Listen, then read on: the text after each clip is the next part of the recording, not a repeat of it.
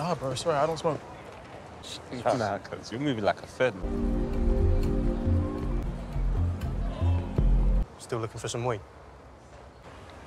Is that his name, Spud, yeah? Looking. You're asking the... Pizza's here if you're hungry. I've only been on the roads a few days. Girls. Is it my fault people want to take? I was innocent. Here I am. Bring her a little something. Onyx. Sabrina, just leave it. Oi. I hope you don't think I forgot what you've done, dickhead. I'm coming too then.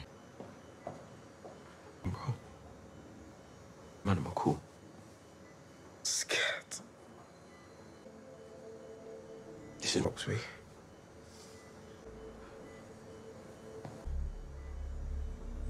Then he focuses on Rodney, and we witness him shouting at Gabriel about how he should have listened to Rod when the young man tried to sell him some marijuana. Asking around in vain, Michael spends the entire day waiting at the location where he last saw Rod. Fortunately, though, someone eventually tells Michael to text Spud if he wants any cannabis.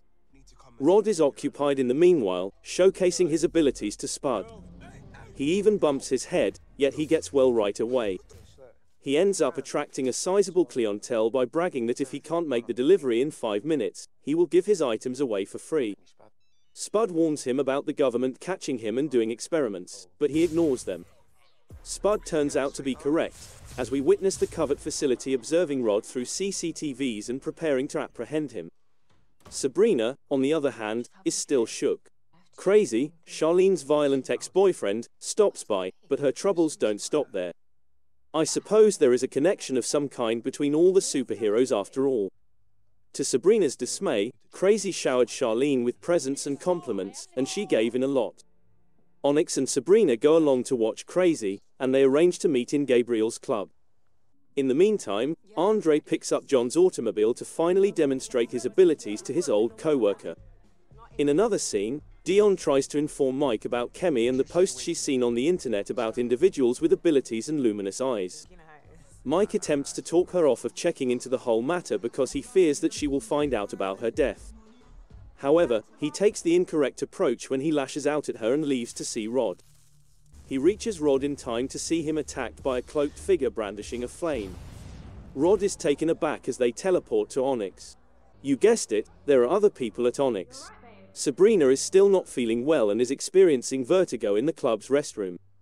In the meanwhile, when Crazy makes fun of her, Charlene becomes interested in a man named Kadeem. Kadeem and Charlene flirt outdoors, but he becomes aggressive when she attempts to enter. He glows in the eyes and appears to levitate, but Sabrina tosses him against a wall, killing him quickly. When a tracker in his arm lights, the institution knows he's passed away. Supacell Episode 3 concludes with CCTV images of him spending his final moments with Charlene.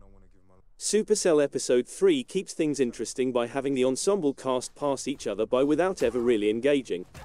Mike is having a hard time keeping track of everyone as they cross paths every other day. As it turns out, Crazy is connected to Andre and Sabrina, so we even get additional links.